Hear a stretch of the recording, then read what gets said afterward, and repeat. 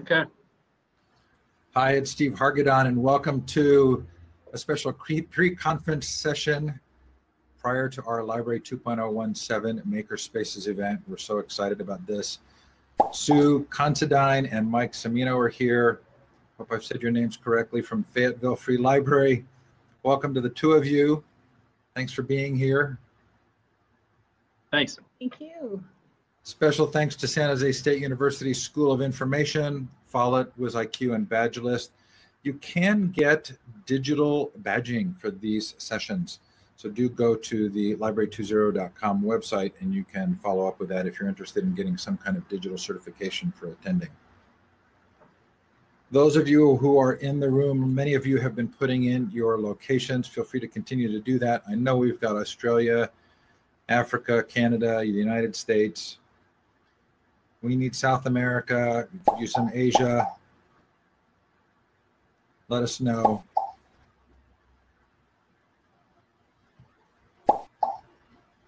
Okay, and I'm going to click over now to your presentation, Mike and Sue, and let you get started. Okay, great. All right. In here? Yeah. Okay.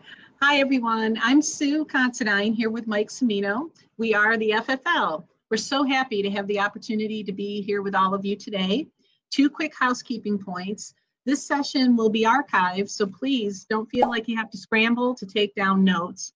And also, Mike and I will be facilitating Q&A at the end. Please post your questions in the chat box throughout, and we'll get to as many as we can at the end of our presentation. So, over the past 6 years, we've been gratified and overwhelmed by the response both in and outside of our industry about our activities here at the FFL. However, as you can imagine, we also found ourselves without the capacity to spend the time that's requested of us. For instance, the enormous amount of calls, emails, drop-in visits, with people asking for just a minute of our time and then saying, "Tell me everything." So recognizing that this professional sharing and learning together is of the highest priority to us, we did two things. First, we developed www.fflib.org/make, which is a comprehensive learning portal featuring FAQs, resources, links, program ideas, and so much more. Also, we planned for on-site innovation tours. These tours go as deeply into the FFL service and philosophies as a visitor would like. Typically, we host librarians, graduate students, educators, professionals in STEM fields, manufacturing professionals, and more. But it's never enough. Many have asked us to develop a virtual tour.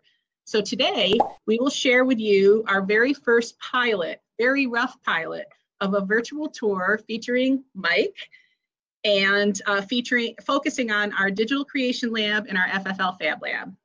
This video is 12 minutes long, so please hang in with us. Take note of any questions or ideas you have to share, and we'll address them during Q&A at the end of the PowerPoint presentation after the video. If you lose our connection to the video, please visit our Fay-Free, F-A-Y-F-R-E-E, Fay-Free YouTube page. The title of the video is Fayetteville Free Library Makerspace Tour. Here we go. I'll post the YouTube link one more time if we lose you along the way. And here we go.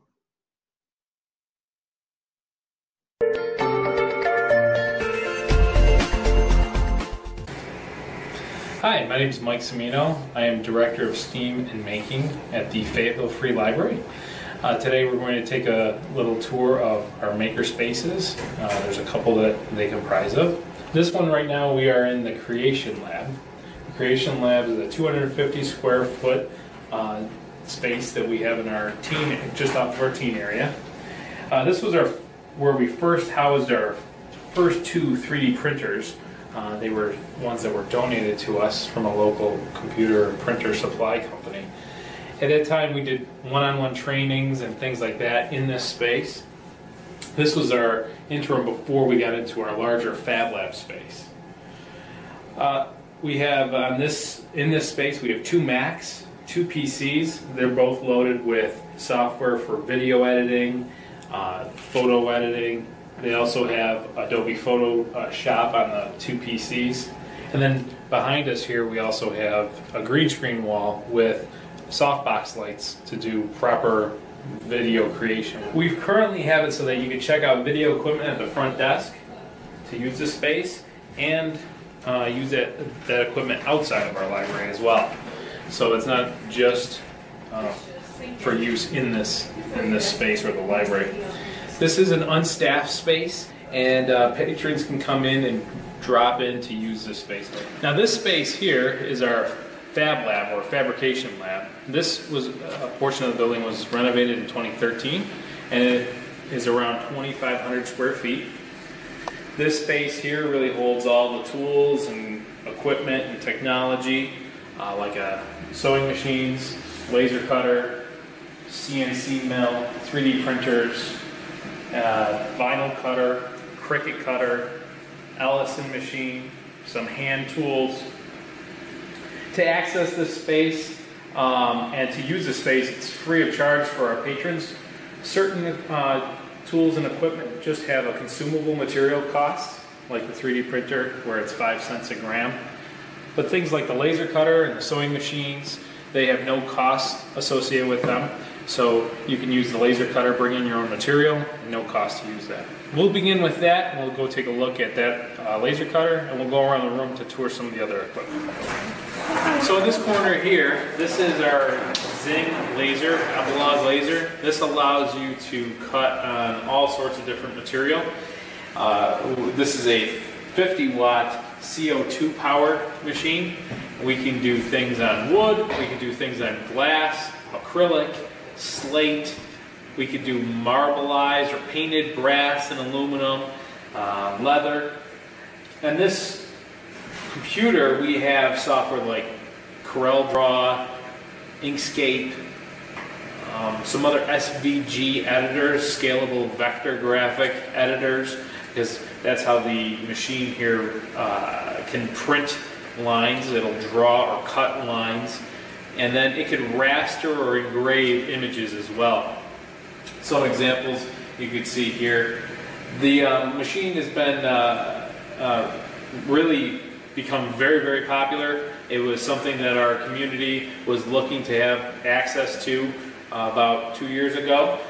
So we ended up looking into different brands and things like that. This machine has made all sorts of stuff, from personalized gifts, whether it's a cutting board, it's done glassware, personalized gifts. It's done a lot of prototyping of gears, which you could cut out with Delrin. So Delrin plastic. You could also do things with acrylics, plexiglass, and also name cards or labeling machinery and things like that. Very popular machine in our FabLab. So now this machine here, this is our CNC mill. This is a computer numeric controlled mill. That means that we have a small Arduino, and that is controlling a bunch of servos, and that will move this router spindle around in very precise modes here. And it's all in using a software that you can design your own designs with. We use a program called Easel. It's web-based. It's very simple for people to use, so you don't have to have a background in engineering or mechanical engineering or anything like that. You don't have to know even what CNC stands for. But in that case here, it knows all the things to run the machine properly. You just input your material size and depth, let it know what size the end mill or bit is, and pretty much upload your graphic. You can design in here, but we really see that most people are designing with different software than they imported here. And they can make all sorts of stuff. We've seen people make some really cool clock faces. One patron was using this to make a clock face. It was R2D2, and all the hour and minute hands, and then all the graphics around the clock face. That was a kind of neat application for it. A lot of people use it for sign making too. You could use that to cut out all the letters. We can do things with brass, aluminum, very thin stock aluminum. We could do the computer boards, so we could mill off all the copper contacts, so you can make a PCB board out of this. You could also do plexiglass and things like that, but we primarily see people using it for wood and some metals there. Next, what we'll do is we'll go over and take a look at the 3D printers in the family. Now, in this portion of our Fab Lab, we have along our exterior wall, we have 7 3D printers. Primarily, we use the MakerBot Replicator 2. We use PLA plastic. We use that because of the ease of printing for this model. And by keeping it all PLA, it keeps our parts very consistent and keeps the experience that our patrons have pretty consistent as well. So with this, we do have it so that a person can use a machine, a patron can use a machine one at a time. They do not have a time limit or anything like that. One thing that we do implement here is a ticketing system. So when you are using a machine like this one, the patron will fill out a ticket slip that says that they'll pick this up later. They put down their phone number and their name, description of the part, and then which machine that they're using, and we'll keep that on file over there. Once the part's done, we take the part off of the plate to allow another patron to come on to use it, and then we store those into storage bins so that the patron can come back in. They could say, oh, okay, I was printing on R4, it was a red part, and we can pick it up. We weigh them with a little food scale after they've been printed, and we charge 5 cents per gram of plastic. That covers the cost of the plastics for us with a little bit of extra there so that we can cover any kind of cost, whether the machine messes up or people take off the wraps or support material that are that's being built onto the part itself. So we have that little cushion for loss there. One thing that we saw when we first opened, we did not have this many machines. We've grown with the demand of our community and our patrons, and that also led us to get into having an option for ABS printing. So we do have one Mojo machine through Stratasys, and that Mojo machine prints in ABS. It's a tougher plastic. It is a smaller build volume than these, but it allows you to print pretty much anything that you can imagine without the need or concern for support material and orientation. It pretty much prints anything that you need it in any orientation you want. And we also have, so we have that one, that was a little different pricing structure for that one to cover the costs associated with that. Next, what we'll do is we'll go on a little bit around the corner here, and we'll go on to our vinyl cutting and our Cricut cutting area to show you that equipment. Now in this station here, this is our vinyl cutter station, which also has our Cricut machine and a laminator. The vinyl cutting machine allows you to cut vinyl adhesive stock up to 19 inches wide on this, really it's a point plotter that has a cutting bit to it. And people can make signs and graphics and decals and all sorts of things. It is something that we charge for just the consumable part. So you just pay for the adhesive vinyl that you want to select, or you can bring in your own, and then there's no cost. So now in this corner of our space here, we do have a sewing corner. We have a large portion of our community here that is into sewing. So this is all volunteer-led. We didn't know anything about sewing. They were the ones that informed us about it and helped us in creating the training module for this. We do have a total of 8 sewing machines with a couple that we'll pull out in reserve for programs and things like that. We have some lighting for patrons that are sewing and things like that. We also have the ironing boards. We have all the thread. We have scissors, bobbins, any cutting mats, rotary cutters, anything that they may need to create whatever they're working on. Kind of panning over a little bit, you'll see that we do have some Connects kits, snap circuits. These are different STEM kits that we have that can be loaned out to homeschool and teachers. We also have some reference material there. And then a little bit further off to the right, our newest addition there, we do have an Oculus Rift that you can experience virtual reality in 20-minute kind of intervals to sign out for. We have a variety of different games and sculpting programs that you can use. where we do have the hand grips as well. So there's more interactiveness to that virtual reality. The last thing we'll do is we'll go over to our tool and craft wall and show you what's there. And in this final section here, this is our crafting area. We do have different crafts that are donated, some that we have we budget for as well.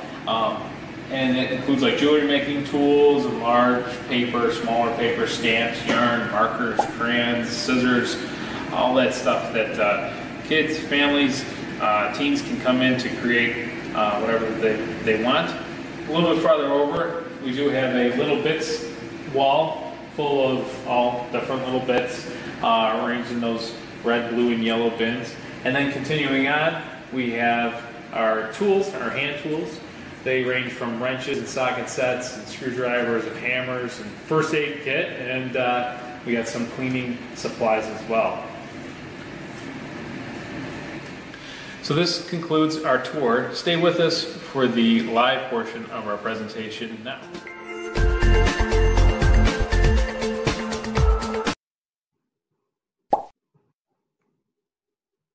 Okay.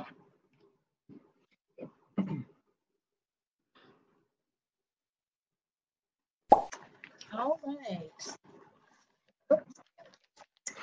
So thank you for joining us on our first pilot of a virtual tour. Give us any feedback that you would like. We're looking forward to taking that pilot and professionalizing it and expanding it to other areas of the library as well. So Mike, great job. Thanks so much. The topics we're going to cover today include why making in libraries is a perfect fit and natural evolution of our services, strategies for getting started, administrative considerations, and all of the topics you see on the slide here. We'll work very hard to save 15 minutes for Q&A and discussion at the end.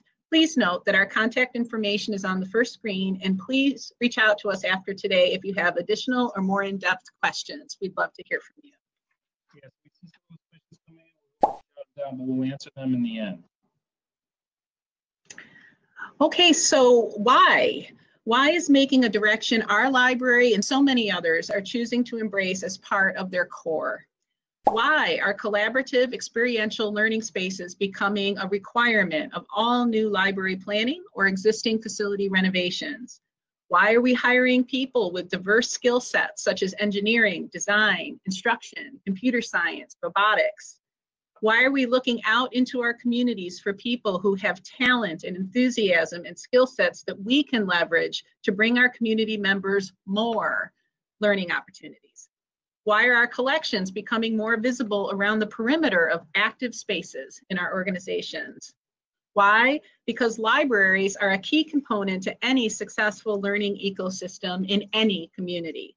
Libraries are in a unique position to provide access to and to facilitate learning that is user-defined, interest-driven, experimental, and fun.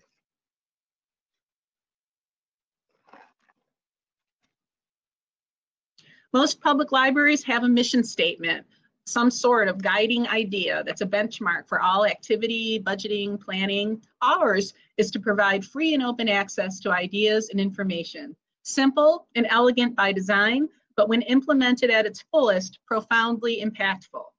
It's our job to test any new idea that bubbles up in our organization against this mission statement before moving forward.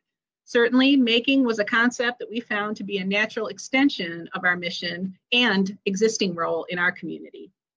If we were to develop a makerspace and related programming, we would be the only organization locally to provide free and open access to maker technologies and the boundless information, skills, and possibilities that they can unlock when combined with one key ingredient, people.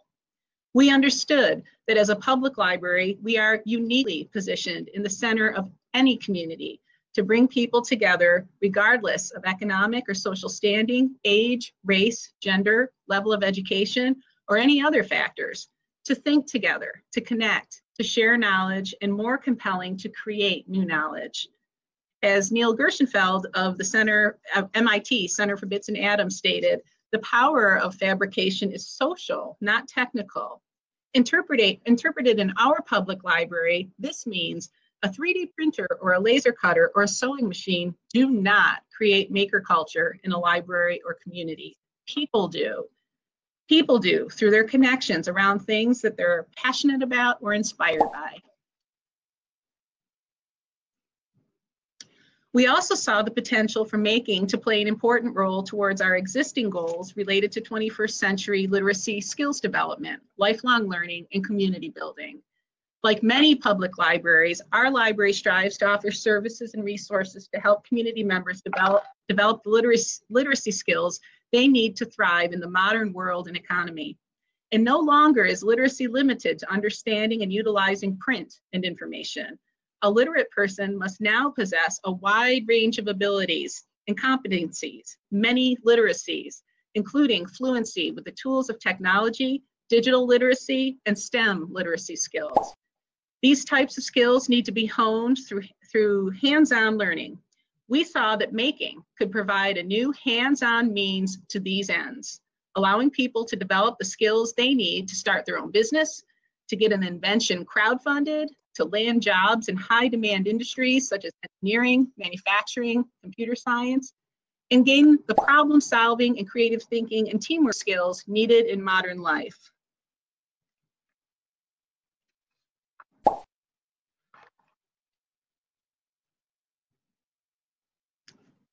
Gotta go the other way.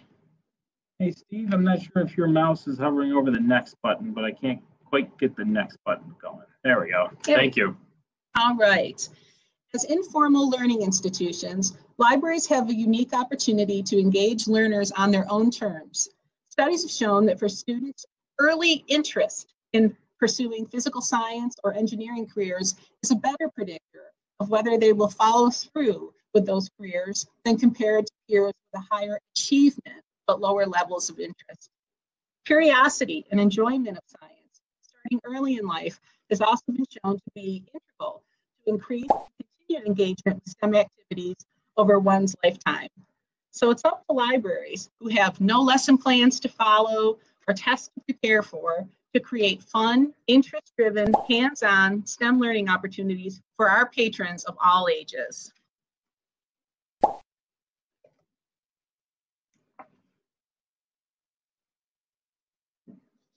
Oh, sorry, Gino, I got it. So as expected, over the past 6 years, we've found that making is a terrific avenue through which our community members can create and share 21st century knowledge and skills in an informal, participatory, interest-driven way. Countless libraries across the country have since moved in this direction. In library makerspaces, patrons are inventing, innovating, discovering, and developing new solutions. The end result of embracing making at our library has been strengthening not only the library, but strengthening our community as a whole.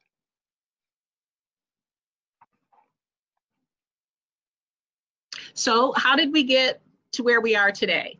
What are some of the key strategies we employed in order to successfully develop makerspaces and related maker programs? As with the development of any new service or program, the important thing is to start with your particular community's needs and priorities in mind. What community goals will your maker program seek to meet? What gaps will it seek to fill? What programs and services are your community members asking you for? And what are they looking for? Once these intended outcomes are established, the key is to start somewhere.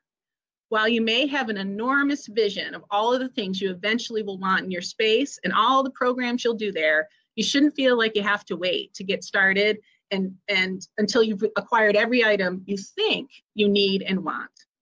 We found success with starting small, collecting evidence of success and needs being met, and then moving forward, building upon this success incrementally. We found that this strategy has been successful both for building the program in a manageable fashion as far as resources are concerned, and also building staff and community support, awareness, and participation. Finally, a key for us has been to involve staff members across all areas of responsibility in our planning and all of our phases of development.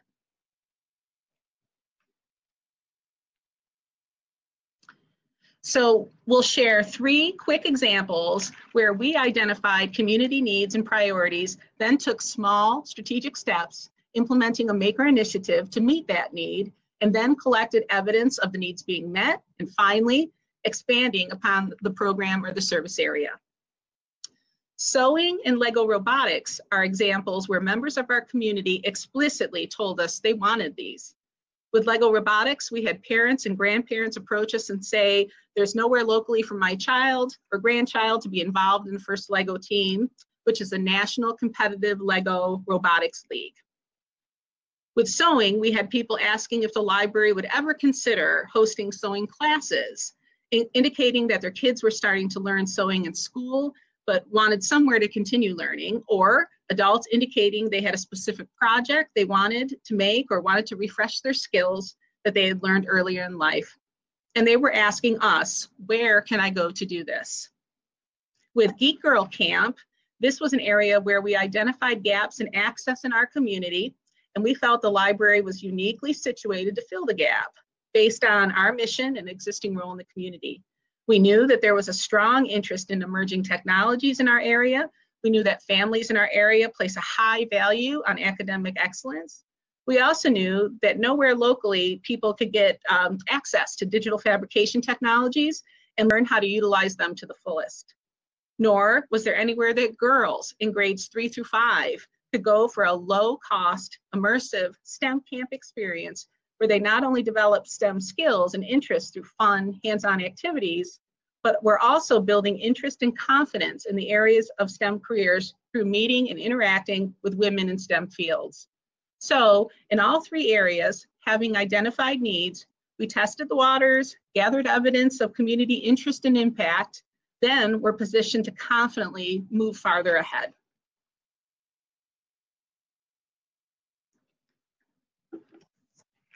An early and perennial popular example is sewing. With sewing, testing and moving forward was as simple as putting a promotional piece on the back of the bathroom stalls in our library, asking people if they were interested in sewing, and if so, to let a staff member know. We had a tremendous number of people come forward looking to both learn and teach sewing and to donate fabric, supplies, and time. Huge enthusiasm in response. As a result, we acquired 4 $70 sewing machines, put them on a media cart we already had, and rolled them out for volunteer-led programs several times each month. We had such high attendance and interest that when we secured grant funding to develop a permanent FabLab space, we decided to develop a dedicated drop-in sewing area within the lab.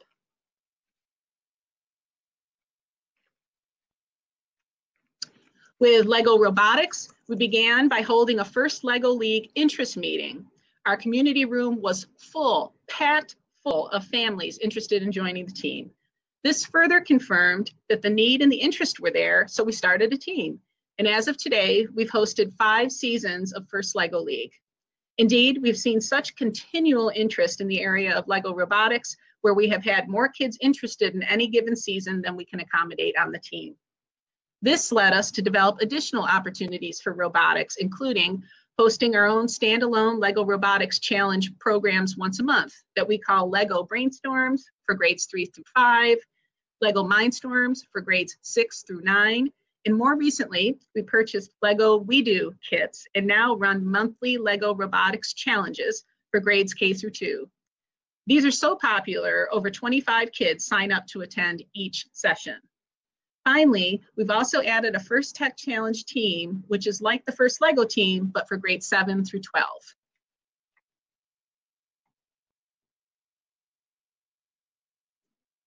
With Geek Girl, we said we'll start with a pilot year. We'll offer a STEM camp for girls in grades 3 through 5 during our summer learning program. We had 44 girls sign up for the pilot and an equal number on our waiting list. So again, we could clearly see we were moving in the right direction. With the success of Geek Girl, initially, we had countless numbers of parents wanting a similar option for boys. Our staff was set in motion to research what that opportunity might look like. In 2016, we held our first STEAM camp for boys. Every year, we filled our quota of campers within the first day of registration. With Geek Girl, we started with 44 girls, 4 groups, or 11 girls. In years 2 and 3, we increased to 48, and this year we accepted 52 girls. In fact, this year we opened in-person only registration on 6 p.m. the first Monday in April, and we filled up with 52 girls in 26 minutes. We're now already beginning to plan for our summer of 2018 STEAM camps. Our community response is overwhelming.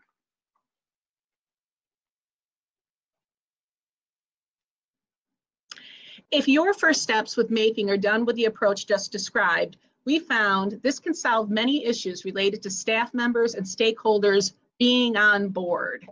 If our people can clearly see and experience evidence of success with initial starter initiatives, they'll have fuller understanding and a sense of their piece in the developing success when you begin to expand your initiatives. If you're planning maker programs to meet community needs, there will naturally be many people in your audience who inherently understand the value of what you're doing and will get behind it. We involve our people from across all areas of responsibility and often with the development of all of our maker programming initiative services. Doing so just makes sense since making has implications for everything from collections to technology, from training to patron services, and includes all audiences from kids to adults. By providing regularly scheduled opportunities for people to share ideas and contribute, no one feels like making is something that's happening in a vacuum, something that they don't understand or has nothing to do with them. At our library, we accomplish this by holding Making and STEAM forums that meet once a month, where we discuss everything Making and STEAM at the FFL. Professional staff from across primary areas of responsibility are required to attend, and everyone has an equal opportunity to share ideas and weigh in on creative development related to our maker spaces, programs, collections, and services. Through the forum, everyone is informed and involved with everything. Making is not seen as one person or one team's responsibility. Development is a shared, full team effort, and everyone holds a shared stake in our shared success.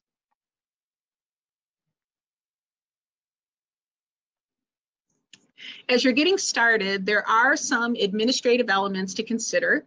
This is not the fun, creative, sexy stuff. This is the functional, compliance, and safety stuff. As you determine what you want your maker initiatives to look like, it's critical to be talking with your local experts and authorities along the way. If you plan to introduce a new tool or technology into the space, you'll need to work with your local codes enforcer or to make sure you're in compliance. You'll need to discuss your plans with your liability insurance provider to make sure you're covered for the types of activities that will be happening in the space. These are critical steps to ensure that your maker spaces, A, will open and B, will stay open. Finally, it's important to have a plan for success.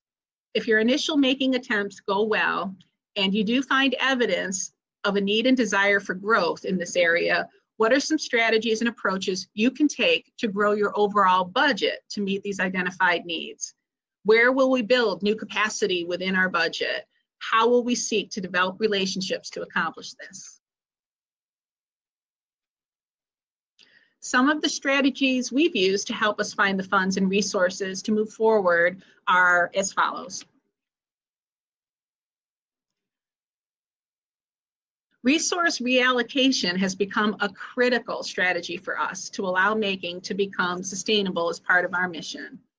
We'd like to point out that the majority of items that we have in our maker spaces were purchased from dollars that already existed. We reallocated and shifted in order to make current community needs a priority. The majority of our maker spaces and maker activities are taking place in the physical spaces we had available to us. And we did not hire additional staff to staff our maker spaces. Here are two specific strategies we've embraced for finding funds, staff time, and space for making within what we already had. One strategy was to rethink our programming budget. By opening up the library as a platform for community members to share what they know with their neighbors, we've been able to move away from paying experts to give lectures and presentations, the result of which has allowed us to reallocate a substantial percentage of our programming budgets towards making and STEAM initiatives.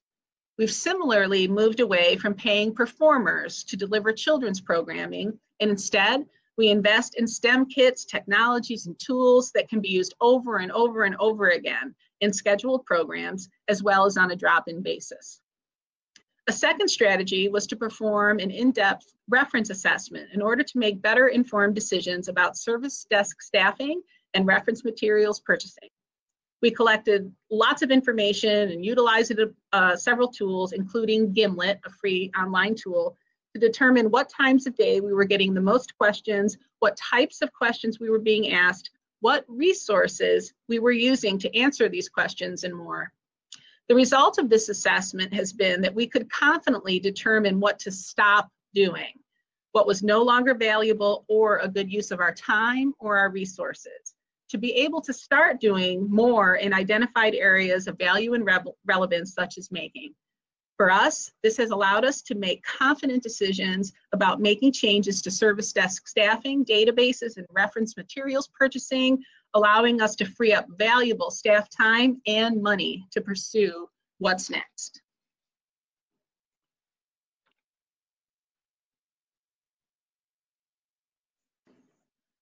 Partnerships can play a critical role in acquiring things you need for your maker initiatives. Grant opportunities and awards can help you get your maker initiatives off the ground or help you expand your current successes. And again, the most important, consistent question: what can we stop doing to be able to reallocate our existing budget, physical spaces, and staff time? These are questions that shouldn't happen just once or twice a year when you're looking at your budgets. These conversations can be happening at all levels, candidly and continuously through formal and informal assessment.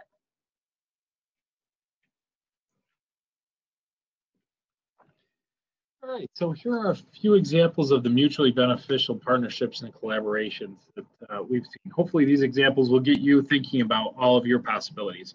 Back in 2010, when we began to understand that making was the direction our community wanted us to go, we approached a local computer company called Express Computer Services for a donation of our first 3D printer. The printer was one that had to be assembled. So how do you put one together when very few people even know what a 3D printer is? We looked to our community, and Syracuse University students helped to put this machine together. Indeed, our relationship with our local colleges and universities has proven to be invaluable for numerous reasons. Students have ideas that are cutting-edge knowledge, enthusiasm, and time, and they are looking to gain experience. Many programs of study require volunteer hours or internships. We can serve as a place where they can take their ideas and enthusiasm and parlay them into something concrete.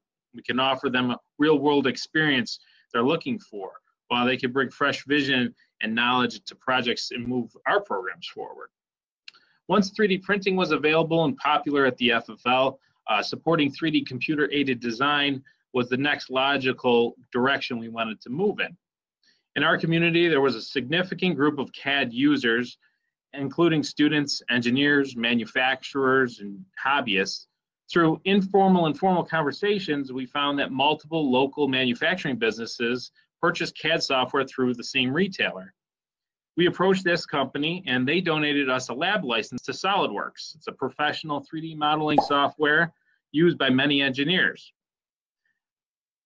I'll try and speak up there. So we approached that company. For the past several years, not only has this retailer offered group classes on the software at the library, but we've also had community volunteers training other patrons on this software. Our volunteers include everyone from young mechanical engineers looking to boost their resumes to retired engineers looking to keep their skills fresh and contribute in the economy. Thanks to this partnership, we have everyone from young kids to seniors learning how to create their own 3D models at the library. In another example, we were approached by a company called WebUcator, and which is a national online technology learning company based in Syracuse. Members of their staff were familiar with the offerings of our library that we had here, and they came to us offering a means to offer our patrons free access to their self-guided courses on technology topics such as Adobe software.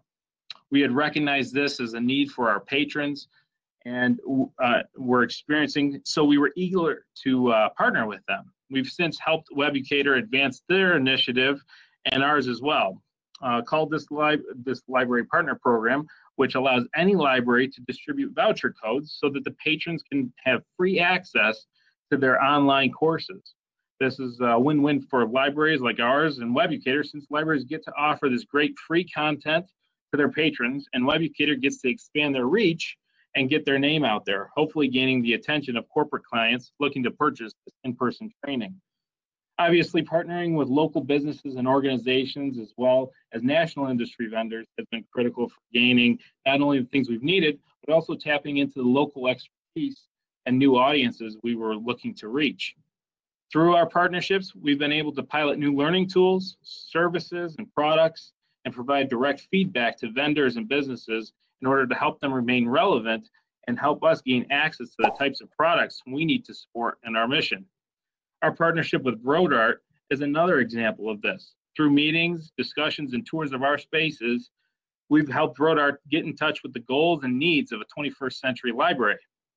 We hope our relationship can help a company like BroadArt stay viable in the needs of a 21st century library business, and that we can turn to them as a relied upon vendor for our needs rather than trying to seek out solutions from Amazon or go on a wild goose chase for items that we need, which sometimes don't even exist.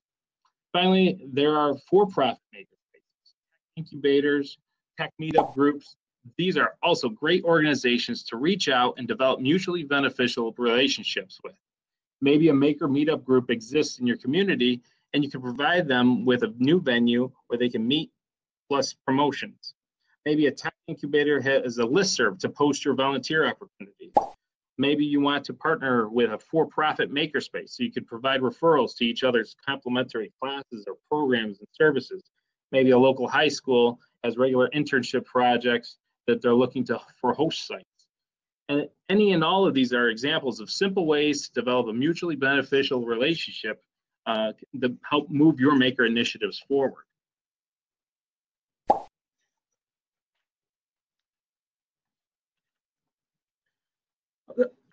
Of the many questions and sticking points we often get asked regarding making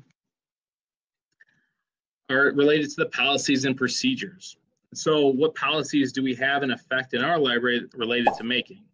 How have we been able to implement making in ways that minimize potential risks to the library? You could find all of our policies and procedures at www.fflib.org/make. If you don't find what you're looking for, contact us.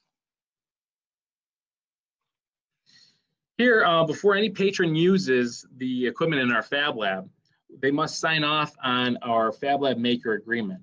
And this agreement can be found on our website at fflib.org/maker FAQs. It's fflib.org/maker FAQs. The agreement is a 3-page document that we developed based on agreements utilized in many commercial makerspaces. So here you can see a longer list of that backside of that maker agreement. Some of the key points to highlight include that whenever a patron enters the space, they have to check in with the staff member at the desk. We scan the card, their library card, to make sure that they have signed the maker agreement. If they haven't yet, we get them to sign one there. Another important point is to make that our makers must participate in mandatory safety trainings. We call them certifications. These include things like the 3D printer, the laser cutter, the CNC mill, sewing machines, and vinyl cutter. They may not use these tools until this training has been completed. We require makers under the age of 9 to be accompanied by an adult in the space.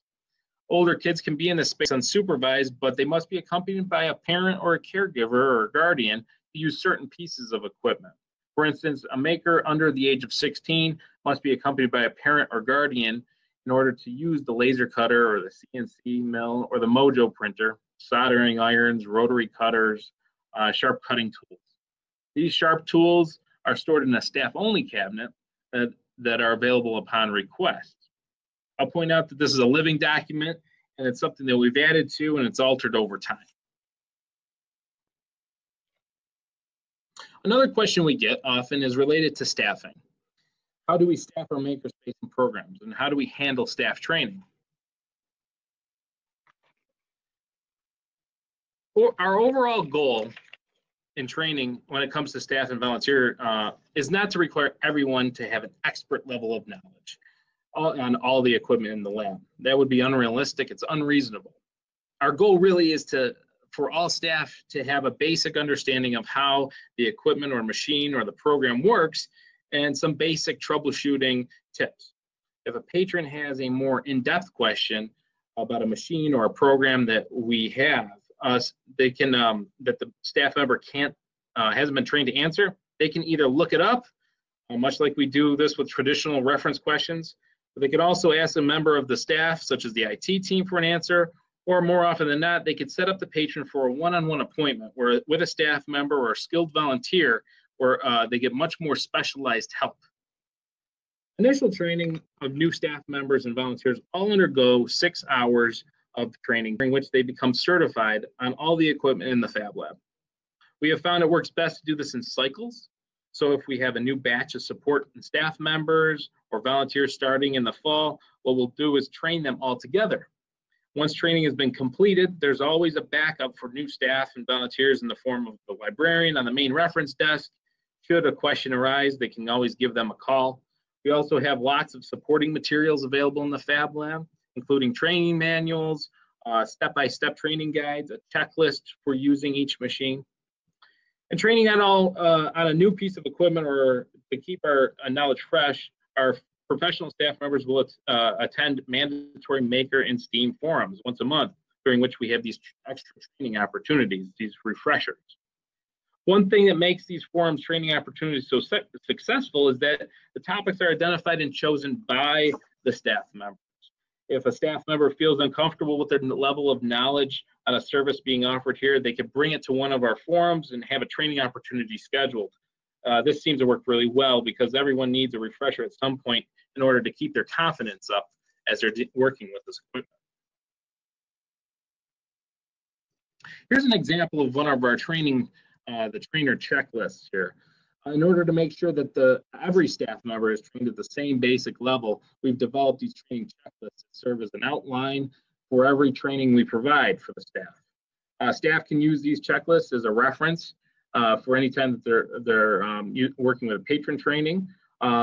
This then ensures that whenever you go to me or anyone else for training, your experience is relatively the same, and you're getting all the information you need to be successful in your efforts.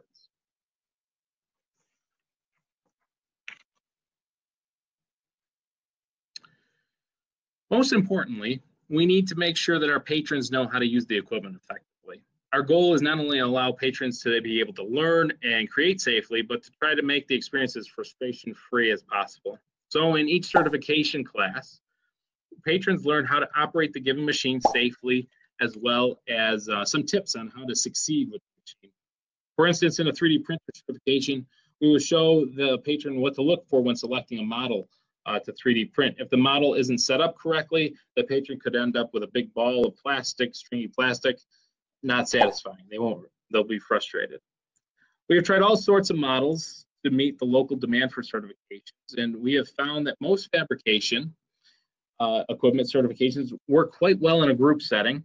And this is because we're not getting people started on their individual projects, and we're simply showing them how some of the basic information is, the basic information about how to operate the machine. Going through the same checklist each time. We have also recently added an online certification option for 3D printing, laser cutting, and vinyl cutting certifications. They can now watch a video online and take a 3-question quiz to become certified. And on average, we see over 50 people a month using at least one of our online training modules. Finally, we can sign them up for a one-on-one. This time is with a librarian to get certified, and the variety of options allow us to address various learning styles and meet the different needs of our patrons in our community, as well as better meet the demand. Of course, patrons sometimes ask questions that we don't know the answer to. When this happens, we take the approach of let's find out together. After all, we are librarians and we don't know everything, but we can find the information on anything. This is a mentality we build into staff training and reinforce frequently. After the training is complete, we make sure to provide the patron with easy access to the materials that they just learned. We provide these materials in the form of a bookmark, videos, and links online to online resources. Of course, there's always someone at the desk if they have a question that they can ask as well. Community participants are key. Community volunteers lead classes and appointments that allow our patrons to go beyond their basic level of knowledge on how to operate a machine to much more in-depth information on how to design a specific 3D model in SolidWorks, or how to execute a specific sewing project, like sewing JAMA pants, things like that. How to make specific projects in Photoshop, and more. These things go far beyond the expertise we as staff members support.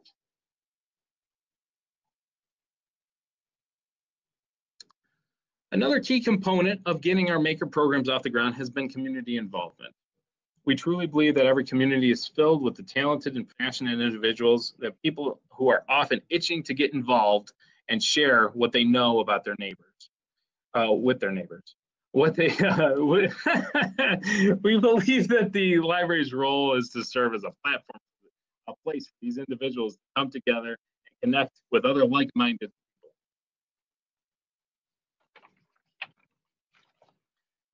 Again, there's no way that we can be experts on every new tool, concept, or software out there around making, nor should we be.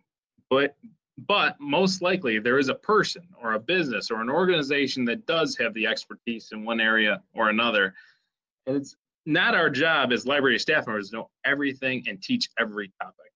It's our job as librarians to connect the people that want to know something with the resources that they need to learn those things. Whether those resources are text-based or online resources, tools, technologies, classes, or other people. So how can you gather those great and talented community members? Well, going back as far as our maker open houses, when we first were hearing how eager people were to get involved, we began to make a targeted effort to capture those sorts of informal conversations we were having and allowing people to get involved and engage in deep, meaningful ways.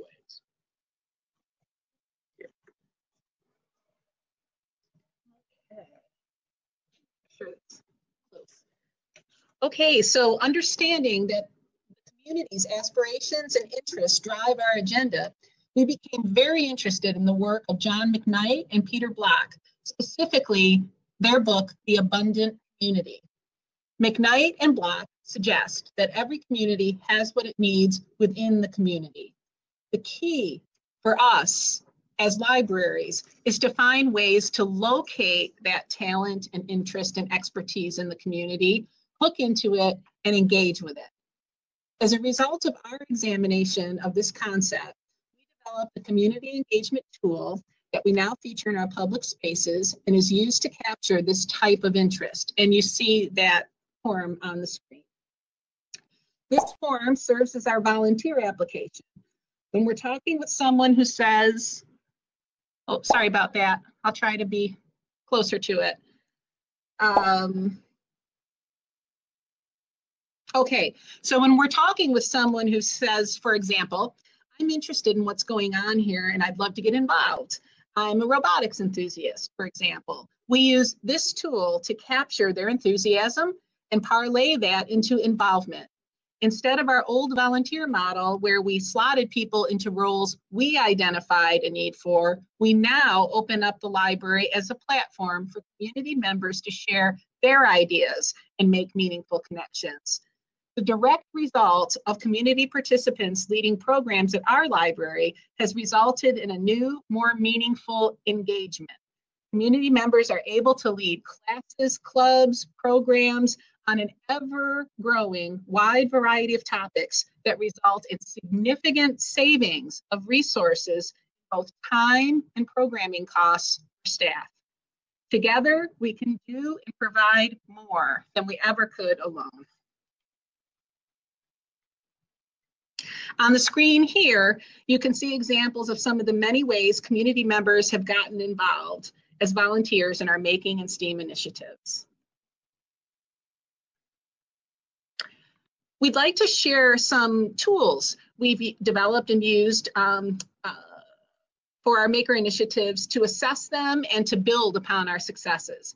Constant formal and informal organization-wide assessment allows us to sustain and grow in directions that prove and bring value and continuous improvement to our community. In all of our assessment efforts, what we're looking, those pops are very distracting. In all of our assessment efforts, what we're looking for to illustrate our outcomes, not just how many people attend maker programs, but how did their skills, knowledge, and attitudes change as a result of their attendance and participation. Not just how many people were trained on or used 3D printers, but what were they able to accomplish as a result of this training and this access? How did their lives change? What are they doing with this new knowledge or these new skills? For us, it's about capturing not only the numbers, but also the stories that give the numbers their true meaning. So how do we do this?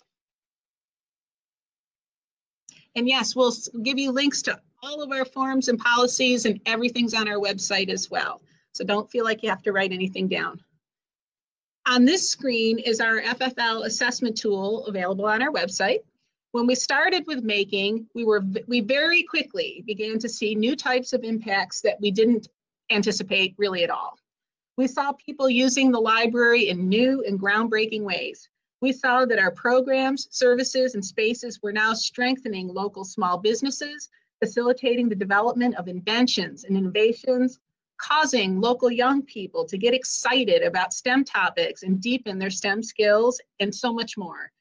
We began thinking more critically about how to best capture these meaningful impacts. In doing so, we developed the assessment tool that we now use with initiatives across our library, including our maker programs and spaces. You'll notice the synergies between our assessment tool and a tool that I'll show you next, our proposal template. They are, in fact, by design, two pieces of the same puzzle. Where the proposal template encourages outcomes and impacts-based planning, the assessment tool ensures that once we've taken action, we're collecting the data that tells us what we really need to know. We're analyzing it in a way that clearly illustrates impact, and we're identifying opportunities for growth and change. And, so necessary, we're communicating results in a meaningful way to constituents and stakeholders. On the screen is our proposal template.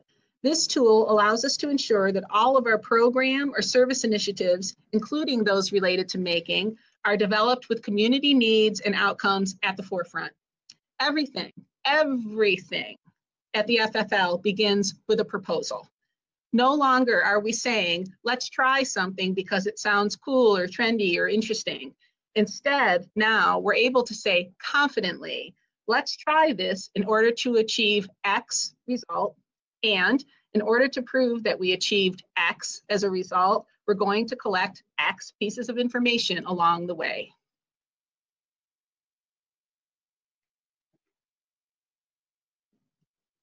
Both the proposal template and the assessment tool have a strong focus on data, both qualitative and quantitative. Next are a couple examples of ways we collect direct patron feedback. The one-on-one appointment survey that you see on the screen is one of the few targeted instances in which we utilize satisfaction surveys in our library. We have a great opportunity directly following a live training session where we have a captive audience and can ask them to fill this out to help us better adapt the trainings to meet their needs. Questions 1 through 3, do you feel ready to use the equipment on your own? And do you feel confident in your ability to use the equipment safely? Help us to ensure that we're providing adequate training and allows the respondent to tell their story. Did you get what you need? Moreover, this survey also helps indicate to us through question number 4, how are you planning on using this knowledge? Exactly what stands to be gained in the life of this person because of the access to this technology and training that we're providing. What did you learn and what will you do with it? Questions 5 through 6 help us to understand where the opportunities lie related to communications and promotions about our FabLab services. What marketing practices are effective in engaging people and getting people through the door? What's working? And most importantly, what's not? Finally, the FFL Capturing Stories is a tool and process that we've reimagined several times. Most recently, we adapted the great work of the St. John Fisher Library up here in upstate New York to create the online tool that you see on the screen. With our iteration of this tool, we capture the meaningful qualitative evidence, the stories that put an important context behind everything going on in our library and in our makerspaces and its impact on the lives of our community. We can confidently say that based on our event statistics, we know we've trained over 4,000 people or certified over 4,000 people on our FabLab equipment. But this number takes on much more meaning when we see the stories of how people are using the equipment and the space once they've gained the new skills. So when we have an informal conversation with someone who says something like, "Let me show you what I've been working on over the past couple of weeks. It's a prototype for a new invention. I've got it perfected, and now I'm using your digital creation lab to put together a video for Kickstarter," or some other very meaningful impact. We use this form to capture the story, whether it's a written story blurb, a podcast, or a video for sharing out promotion, building awareness, and advocacy. We know that our staff members on our service desks throughout the library witness really cool things happening in the library every single day.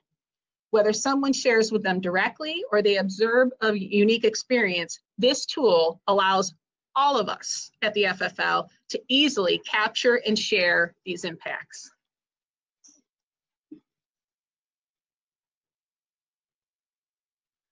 All right, so what are some of the outcomes that we've seen through these assessment efforts? How have skills, abilities, attitudes, and lives been changed? Here's a couple of great pictures here. One of our first looks at entrepreneurship was with a young man named Kane, who was about 12 years old.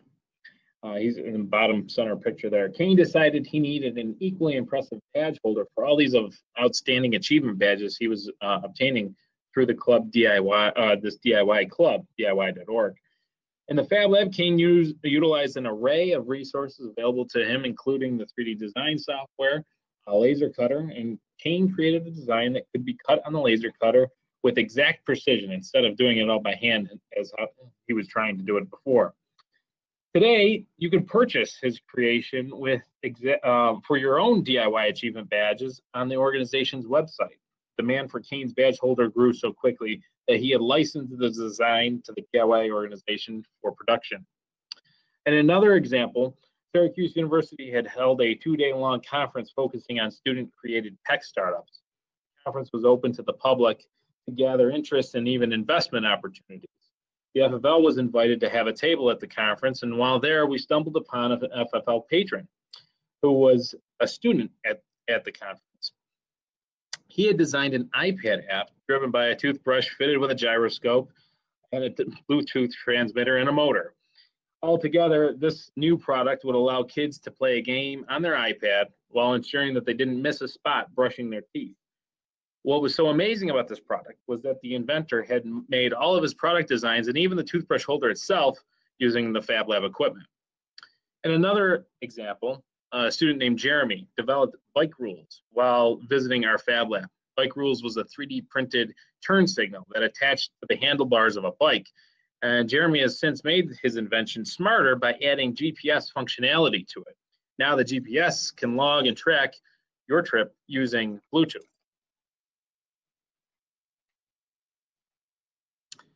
In addition to the individual entrepreneurs, the FabLab also supports the efforts of local small businesses. Many companies in the area have found that we can be a valuable resource, and they in turn often end up sharing their expertise with us and with our patrons.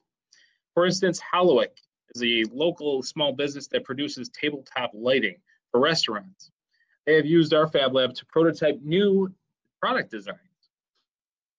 Ephesus is a local startup that creates LED stadium lighting. Earlier in their development as a company, they came to the FabLab to use our 3D printers to build miniature prototypes of some of their products. They have since have gone on to sell their stadium lights to hundreds of sports arenas, including dozens of NHL and NFL stadiums, and even lighting the 2016 Super Bowl.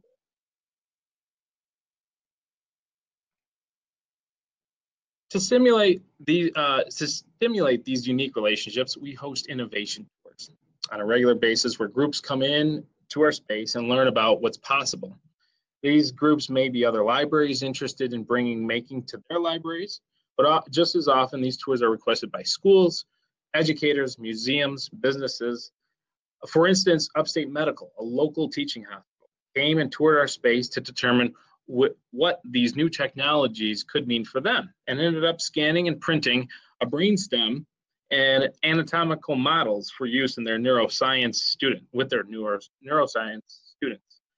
The NIH, National Institute of Health, approached us about featuring their new 3D print exchange tool in our space. And this tool is essentially a repository for creating, sharing, and downloading 3D printable models.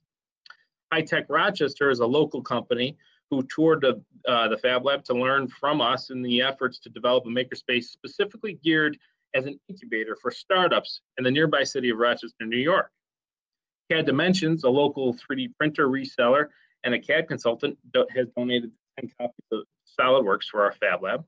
And local area high schools have toured our space, then developed makerspaces of their own, and countless libraries from across the area and around the world have done the same. So what can collaborations and partnerships look for you? Remember, just like your maker programs, your partnerships will be unique for the communities and talent strengths, your communities and talent.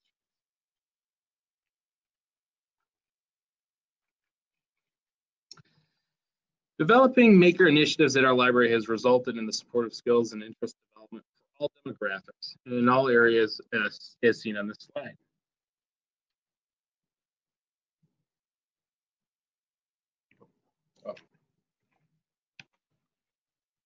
Going back sure. to the previous slide quickly. This one. I think it's important to see the diversity in all of these areas. Content areas including archaeology, architecture, astronomy, biology, chemistry, computer science, construction, design, digital media production, digital fabrication, ecology, electronics, engineering, geometry, manufacturing, math, physics, programming, robotics, supporting skills development and those essential 21st century skills like problem solving, teamwork, critical thinking, creativity, and most importantly, making STEM topics and careers fun, interesting, cool, and accessible. Yeah, so on this slide here, there are a couple programs and examples that we do here at the FFL. And you could also take a look at our website again, fflib.org. You can check out all the content and materials we've been talking about. Some of the things here, like if we were to talk about, let's talk about, we could do, how about young engineers? Young engineers, this program here is really catered towards the K through second grade demographic. This one here focuses on all sorts of things, whether it's coding with beads, so you're doing binary bracelets. Coming up with our computer science week in December, they're going to be doing all computer science focus, doing some more coding again.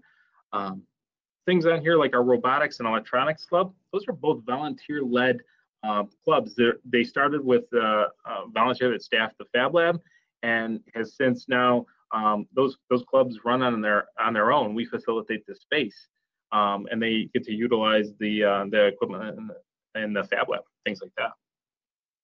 Our home repair, that was also started by a volunteer. It was the idea there was a local volunteer here had been working as a remodeler and doing some things on the side, and said, hey, why not do a home repair class on the basics of fixing drywall? How does your light switch and electrical outlets work? So that has become a 5-part series that we do every season, and it fills up right away. What we do is we cover electrical repair, drywall repair, plumbing, and then exterior, interior maintenance.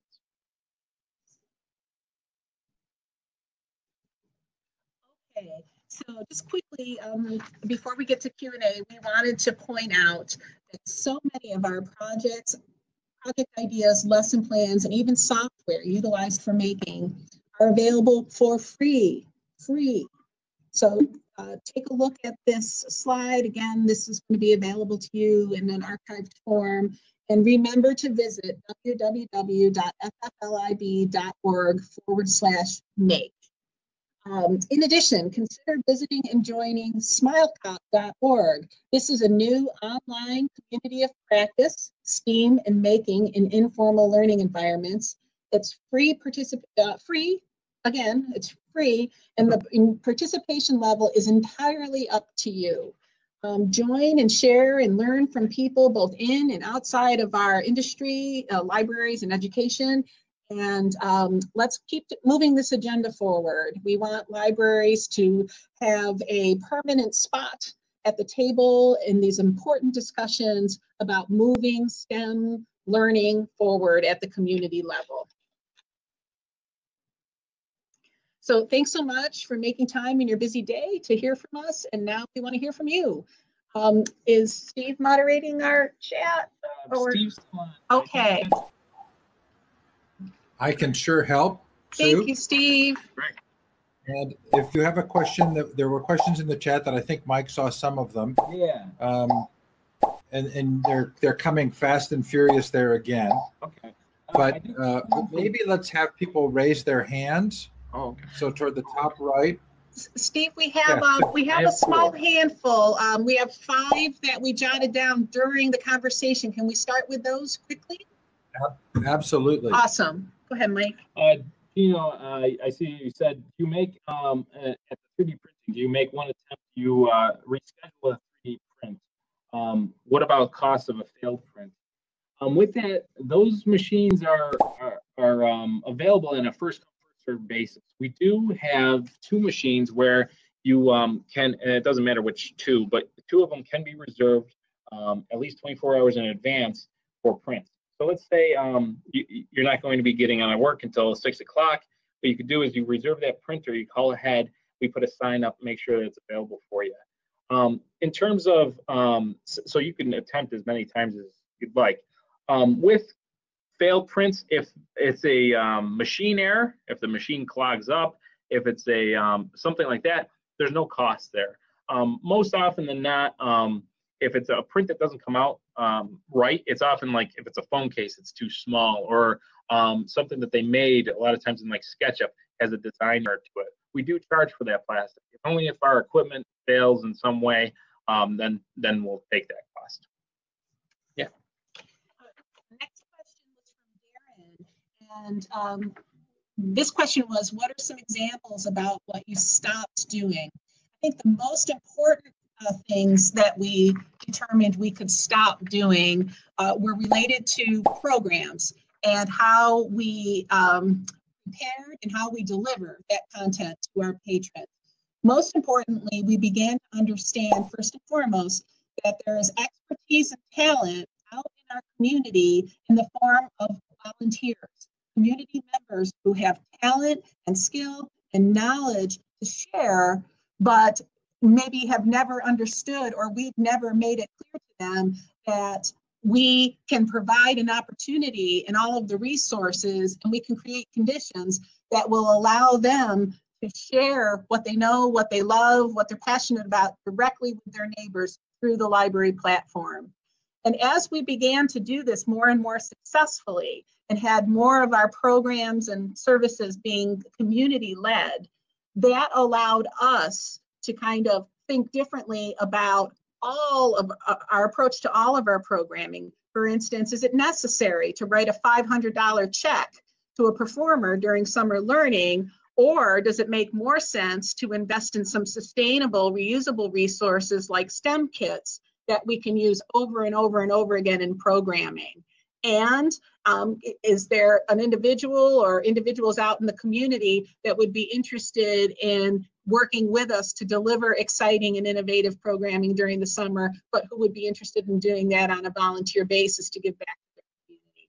So those related to programming, those are some of the areas that we were able to say, let's stop doing things this way and move more towards this community-led, community participant model. And then related to our collections, we did a very systematic deep dive into all of our collections and made some determinations, particularly in areas like databases and reference material, where we were able to go out and find free authoritative information or to put together our own databases that allowed us to free up tens of thousands of dollars to use for what's next, rather than to keep those dollars in place simply because these were dollars that were originally allocated for this type of content. We also have a question here. How do you secure the hand tools? And what brands of sewing machines? We've had the question before with the hand tools. The hand tools are just like books. Just as much as a book is likely to walk out your front door. And in actuality, what we found is that we have a lot of hand tools that we never purchased. So people have brought in their hand tools, or there's things that they want to donate, and we actually have a larger collection now than when we started with. In terms of brand of sewing machines, we've gone through a couple different types. Since the first ones there, we've moved to a higher, more heavier duty model, but they've all been Singer models. Singer Fashion Mates, and now Singer heavy duty. Yeah, we'll look at the top here. Okay. Steve, we can see some more questions on the screen here. Should we just dive in? Yeah, I copied those from the chat in case you were missed. Awesome, thank you. So there's one question here. You're doing an amazing amount of stuff. What's your staffing like? Once again, we couldn't do what we do alone as a team, or as a staff, paid staff team. We're able to work at the level that we do and be as productive as we are because we have flung our doors literally wide open to help create conditions that allow community members to share their knowledge directly with their neighbors. As Mike was just saying, if we didn't work that way, none of us on the team would have the knowledge and the skill sets that at a level to provide access to the community to their ever-growing, ever-evolving needs. For instance, we might have a few members of the team who are comfortable with coding, but maybe none of us knows how to teach adults Python. But we can provide multiple sessions of Python, learn Python at the library, because we can reach out into the community and find people who have that expertise who are willing to share it with their neighbors. Our staff are generalists across the board. We make sure that every member, particularly of the professional staff, has the same level of general knowledge, as Mike was talking about a little bit earlier in the presentation, to be able to help a patron in their moment when they need it. If they need to troubleshoot a machine or to get somebody started, any one of us can do that. But oftentimes that isn't enough, and a patron needs a more customized or more personalized interaction with a member of the staff or with a well-trained volunteer. So we do a tremendous amount of one-on-one appointments each month.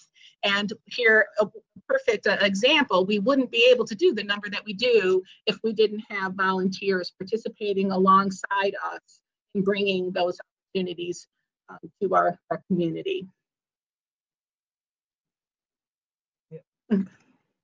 We have Peggy says, how do you vet your community tech teachers? That process there first starts off with a little application that goes through and is seen by Sue, and from that point, then we set up a little interview. That may the person that will interview them is usually one of our people on staff, and then maybe if it's like FabLab, it'll be myself along in that interview. What we'll do is we'll ask different questions about their background, what they're looking to have come out of this volunteering, whether it's them leading the class, if it's them just looking for other like-minded individuals. After that point, we relay that back to Sue, and we move forward from that point if we feel like it's a good fit. Sometimes that's kind of how we got to the point of our sewers, where we had the in the stalls thing. It was somebody that had this interest. They filled out this form. They didn't really want to lead a sewing class. They just wanted to find more people like that. And that's where our sewing clubs come out of. So we let them, with our guidance, you know, dictate the way that they want to volunteer. We're really interested in creating conditions that allow people who want to share their knowledge to do it in a way that works for them. So each one of these relationships is unique, I think we can say, Mike. And obviously we want to make sure that we don't, you know, expose our community to people who aren't vetted. So through our interview process, we know that we feel we do. We've had good luck so far, knock on wood, but we do feel that we ask the kinds of questions that would reveal any red lights or areas of concern.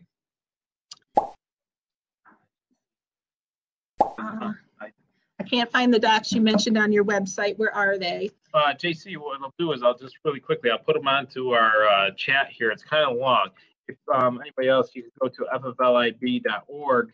Along the top, we're going to have a banner or a menu that says STEAM and Making. If you click on that, it's actually one for industry professionals. So this is kind of a funky link because it goes right with the name industry professionals here. So let me finish typing this in.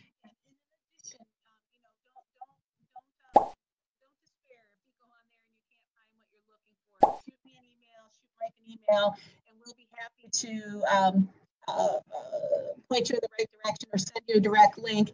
And what we can do is Mike and I will go back and visit the site ourselves later on and just make sure that everything that we put up here is there. And if it isn't, we'll just make sure that Steve has links to everything too. Maybe he can include that with the archive. Oh yeah, there you go. Put another W in front. There you go. There you go. Okay. So Julia wants to know if we let prints run overnight. Yeah. So we do allow prints to run overnight. Again, it's one printer per person. We do allow them to be printed overnight. We've had good success with that. We do currently use MakerBot machines. But yeah. And then Simon wants to know, for international interested people, how do they get access to the Fab Lab? I think that's the question. I would suggest, first things first, visit that website. Visit that learning portal at www.flib.org/make. Yeah. And there you will find FAQs that we're constantly adding to as we're interfacing with our colleagues and our peers, and they're asking us questions that maybe we haven't answered before, and then we load those up into the existing FAQs. So that's an ever-growing opportunity to share, for us to share out what we've already been asked and what we've already addressed. There's all sorts of resources and links and program ideas and great stuff there. So I would suggest starting there. And then, of course, you all saw our very first pilot of Mike putting together a rough virtual tour of our Fab Lab and our Creation Lab. And we're going to, and we did that quickly, and we did it just for you. So we're going to be working on perfecting that and making it a little bit more professional and making it as comprehensive as possible so that people who can't get to us and come on an innovation tour can go right to our website and have a very similar experience with a virtual tour. So stay tuned, and we'll keep working on that.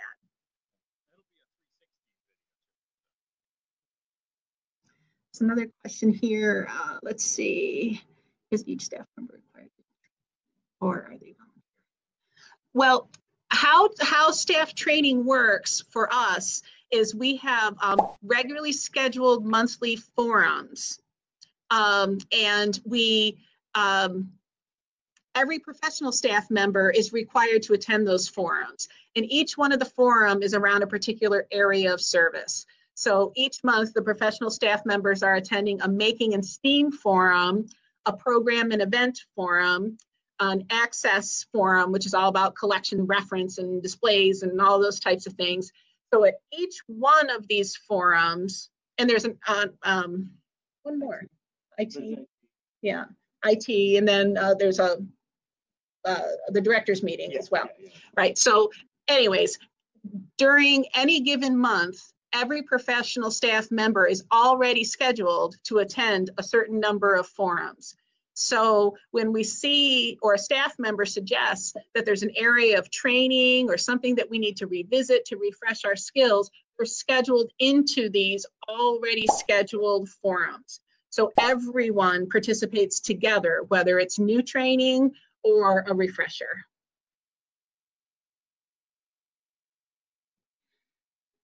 Nice idea if we can get that when it's done. Yes, yes, we'll make our tour available to anyone who's interested in seeing it. And we'd love your feedback on it too when we get there. And someone's asking us, what about partnering with persons outside of the US? We do a lot of that. Or we spend a lot of our time connecting, whether it's through webinars like these, for large groups or small groups or people with small teams that are interested in getting started with making, or STEM initiatives or whatever it might be. We've interfaced with people as far away as Australia and I think pretty much every country in the world at this point. We've had some sort of opportunity to have dialogue and discussion and to share and to learn from them. So again, because we want to make sure that we're taking care of our local priorities as well, we did develop that website, which we feel is probably the most comprehensive resource of its type. So we hope that that's helpful to people from anywhere in the world. And the on-site innovation tours have been really well received. And we've had people from all over the world come to little Fayetteville in upstate New York to come visit our makerspaces and take a tour. And once again, right to the heart of your question, we're working on perfecting a virtual tour so that people, regardless of where you are, can come and visit with us. Someone's asked, Kathy's asking, how many times would each forum be run? Trying to figure out how you stay open but have all these staff forums. Yeah,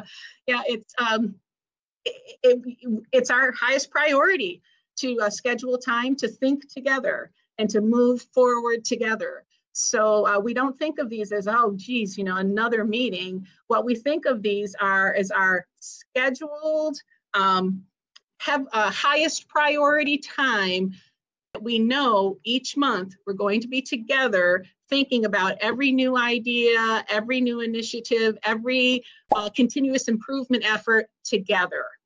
So by doing this, having these times scheduled, we avoid having to do all that kind of accessory work one-on-one or in small groups, trying to bring people on board or trying to make sure everybody has the information that they need so no one feels like they're not moving forward with the rest of the team. These forums are critically important to keep the staff nimble and flexible and collaborating and thinking together.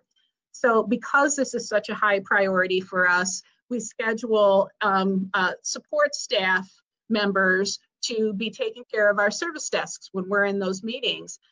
So a student support staff member, for instance, a graduate student from Syracuse University who typically works the circulation desk might be working reference on one of these days while we're in a forum.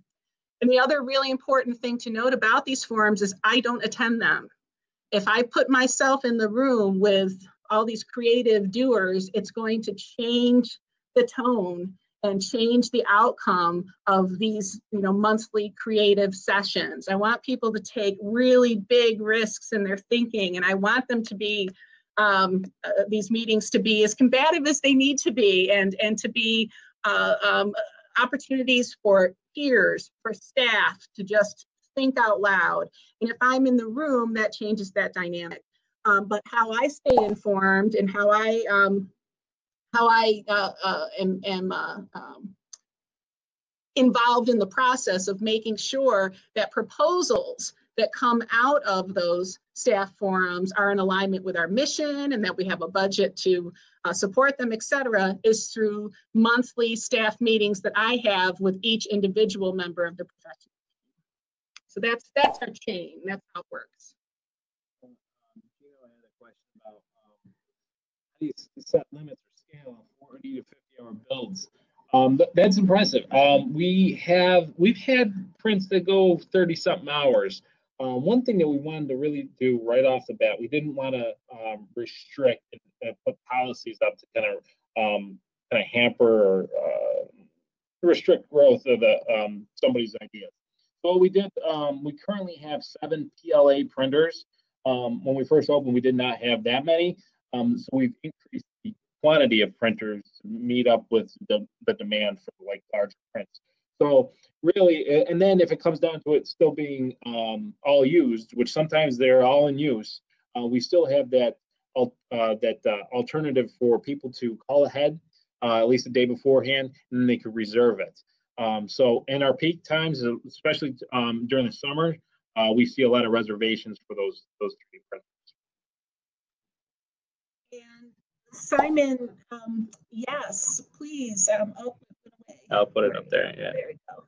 Yeah, there. He's launching. You'll be. Simon says here that he is launching Maker Education Alliance Nigeria, acronym MEAN, MEAN, on the 23rd of October. Congratulations. And he says he'll welcome our goodwill message to the participants. Absolutely, please do. And send people to our website, send people to Mike and I, send them to this archive, and ask them to sign up for SmileCop, smilecop.org, that online, free, informal community of practice. And then we have, there was something that popped up with cosplay, weapons, but that's actually in our maker agreement. And there's no weapons to be made in there. It's been something we've maybe said, a handful of times to people, but makers are pretty cool about that. They realize, they respect all those things. So we do have it in there though. Yeah. Steve, any other questions that we can answer? It looks like we're at 5:32. I think it's probably time to wrap up. Is it okay with you if people send you questions to those email addresses? Absolutely, we'd welcome that. Okay, perfect. So